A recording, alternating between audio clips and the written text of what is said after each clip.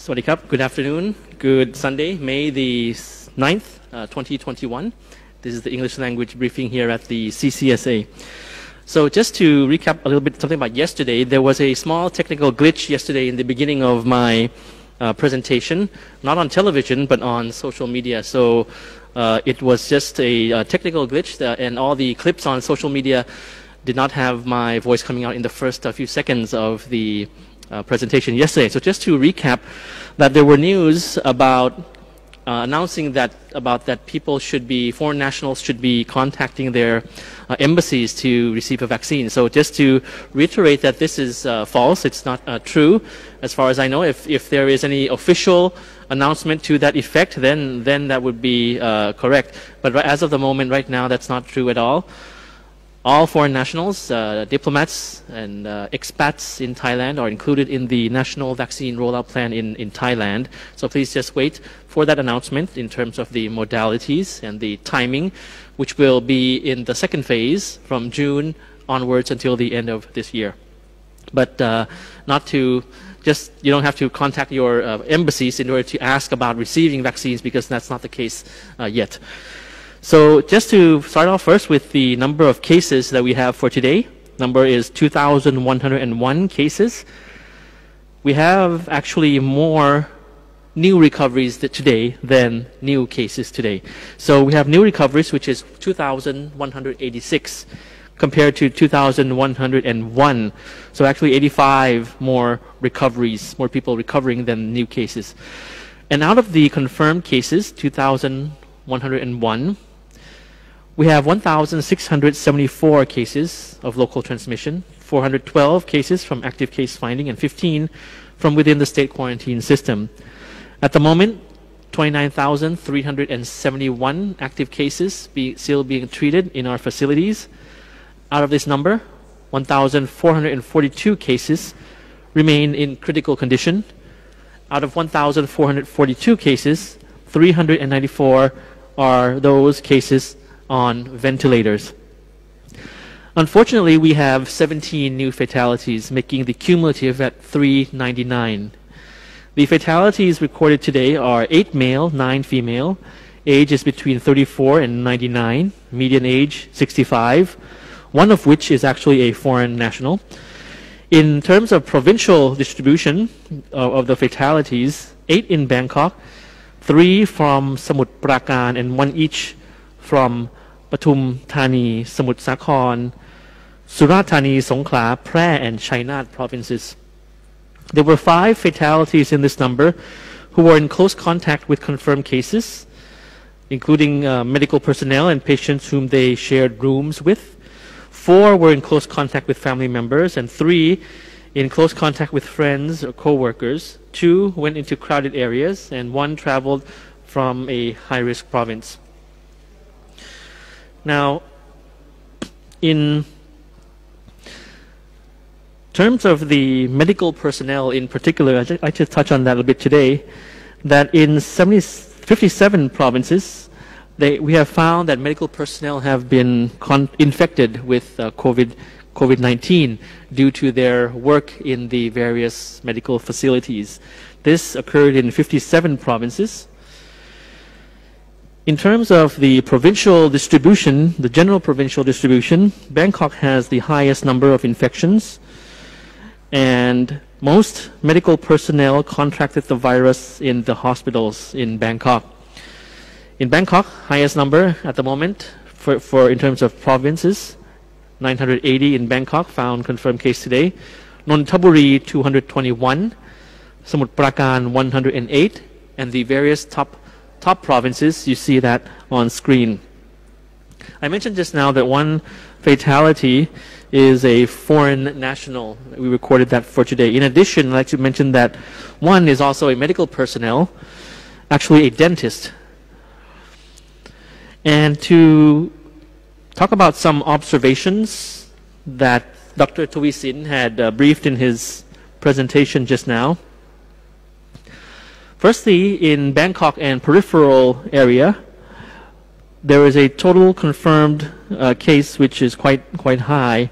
Now, the 10 districts in Bangkok with the highest number of infections we have is Pom Prap Satru Pai with 31, Klong Tơi with 19, Pathumwan with 18, Dindang 14, Lat Prao District 12, and the rest you see on the screen.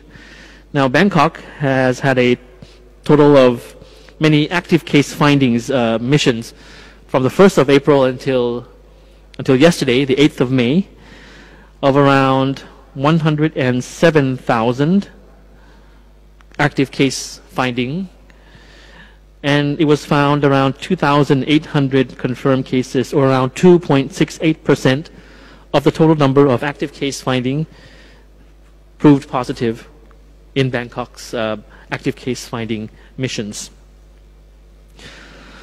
Also, I'd just like to mention that many of those infected in Thailand at the moment were actually caused from illegal border crossings. And authorities have been asked to beef up the measures and surveillance along our borders. And you'll have a map and some graphs there on screen right now in which Dr. Tawisin had presented this. Now, some of those who returned from abroad have used natural pathways, meaning through illegal border crossings in terms of mountains or rivers coming in from our neighboring countries to enter Thailand illegally. And authorities have been beefing up the surveillance in this regard to stem the spread of the virus. In the past 4 months, the information that we have gathered found that over 15,000 persons have entered Thailand illegally. Now, that may seem like a big number, but I think according to the situation that we have right now, it's something that we really have to take a good look at. Because in 4 or 5 months, and we have a high number of people coming in illegally, that is something that will pose as a risk to Thailand and those living in Thailand. Now, you see the map there on screen. Those illegal persons coming into Thailand are coming in from the various countries surrounding Thailand, four countries in particular. Now, that being said, we have been receiving good cooperation from our neighboring countries to prevent further illegal entry of illegal persons. Now, that has been going on, and the enforcement will be beefed up as this may pose as a problem in the long term. The system, the setup for border security is strong in Thailand. However, because of the porous borders and the natural pathways, authorities would be much more vigilant in the coming weeks and months ahead to prevent this from escalating. So Dr. Tawisin also received some queries regarding how to protect yourself. We have asked risk groups to protect themselves by wearing masks at all times and to refrain from unnecessary travel, as well as self-quarantine at home if found with symptoms. Now, that is a recurring question that comes to us all the time. Also, Dr. Tawisin mentioned in the briefings past about the religious activities, measures regarding religious activities, in that the Department of Religious Affairs has announced that all religious ceremonies of any religion, including Buddhism, Hinduism, Muslim, Christianity, and Sikhism, will be postponed during this period to curb the spread of the virus. And for the dark red zone, or maximum controlled and strict areas, religious activities with no more than 20 people attending within temples will still be permitted, so not over 20 people. But those which would have a lot more participants would have to be postponed. And these activities that gather more than 50 people will have to be asking permission in the various other zones. Meanwhile, the Maha Thera Samakom, or the Sangha Supreme Council of Thailand, has ordered every temple to continue to give the religious rites to the bodies of COVID persons who have passed away. For this to be possible, the bodies of those infected with COVID would have to be processed, and the process, however, can still spread the virus, And in order for the hospital to prevent further spread, the bodies will have to be put in various kind of procedures, including like waterproof zip bags, and of course about the disinfection procedure as well. So these are kind of detail which I just illustrated to you because so that you know that there are strict procedures as announced by the Sangha Supreme Council of Thailand in regards to Buddhist rites. At the same time, the Royal Thai Army is offering to assist with the cremation services of those who have passed away from COVID, and that is free of charge, and you can contact the hotline number as you see on screen.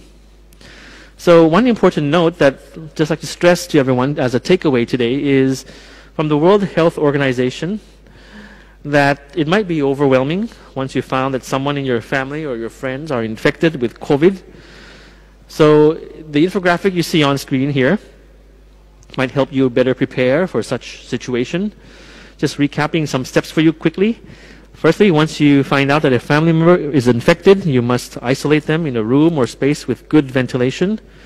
Assign someone in the household who is not at high risk to help look after the infected person, as well as, of course, seek medical attention as soon as possible. This may be relevant for those waiting to receive medical attention. And of course, shared surfaces with the infected persons should be disinfected regularly to make sure that the users use a different set of utensils from other people. And finally, you must always monitor your friends and family to see if symptoms get worse. If there are danger signs such as difficulty in breathing, chest pain, loss of mobility or speech or confusion, contact health authorities immediately. Remember, we must always continue our lives despite the spread of COVID, and to protect others, we must best protect ourselves first. So I hope that this information will be useful to those in such situation. And please know that you are not alone in this, and we will overcome this pandemic together. Thank you very much for your attention, and we'll see you again tomorrow. สวัสดีครับ กราบขอบพระคุณ